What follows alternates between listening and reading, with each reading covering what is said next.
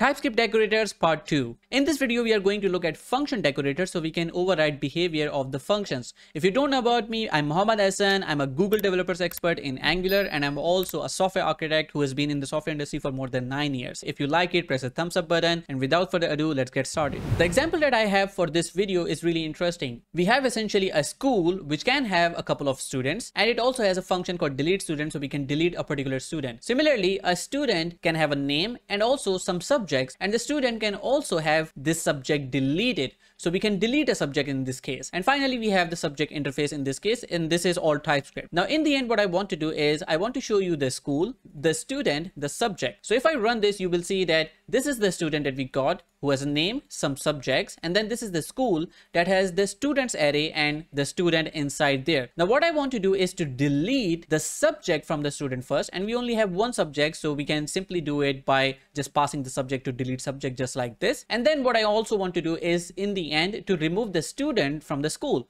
So I can also use the delete student function on the school object and passing the student, so it will delete the student as well. So if I run now, you can see that we got a student that has no subjects, and then we got a school that has no students. The ideal situation?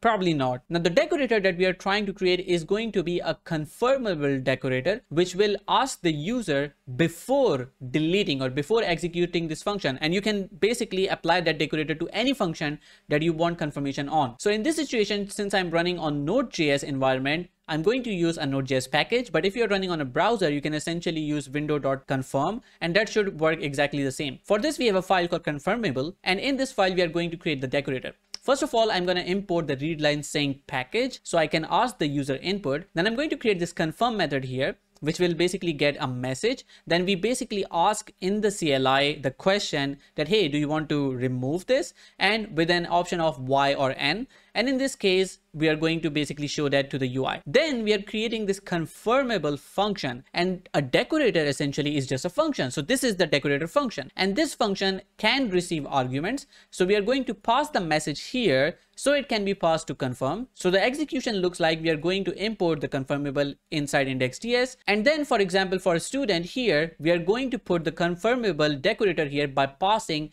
a message here. And this is what's going to be interesting. So before we do that, let's go and make this work. So in this confirmable function, we are going to pass the message. So it is passed to the CLI question, but also this function should return another function because that's how decorators are created. This function is going to receive the target, the key, and the descriptor. And this is because we are modifying a function. You can ignore the target and the key in this case. What's important is this descriptor because this holds the magic to override the function behavior. The first thing that we do is we need to take out the original function, the delete subject, so we can hold it somewhere and then we call it when we want to call it. If the confirmation says yes, then we call it, otherwise we don't call it. So we need to get a hold of this function which is going to be applied around decorator, and also this delete student as well because it could be any function. So we first get the original function just like this using descriptor.value. Then we assign a new function. So we are overriding the behavior now. We are creating a new function in which first we are going to confirm, and then we can call this original function. So we are going to first confirm and then call delete student or delete subject. So in this function, we basically get the arguments, whatever those arguments are, and we are going to have a look at what those arguments could be. But notice this, we confirm and we need to pass this message now to the confirm function. Then it will return back the value of allow. Then we can check if the value of allow is okay. Then we do original.apply. So we are actually calling the original function being the delete subject or the delete student method. But hey, we also want to pass this student somehow or get this student first so we can call it. For the exact same reason, we have this args that we just talked about. So this descriptor value function basically stores the arguments and then it calls the original function with those arguments. And once it does, it basically returns the result. That's pretty much it. If the allow is not okay, then we can just return null, and make sure to finally return the descriptor because this whole function is supposed to return back the descriptor. So the function is actually updated. Now that we have this, we can try it out, but you will notice that this output or this input basically should get either Y or N, and we are treating this as a Boolean. So we can say something like if this is Y or Y, then essentially we take it. So we say capital Y or small y, then we basically execute it, otherwise we don't. Now we can save this and now talk about index.ts. In this case, we are importing the confirmable function and we are going to apply this as a decorator in this case. So we apply it right here. We pass the function, are you sure you want to delete the subject? Now it will ask me before deleting the subject. So let's try to run this. Now that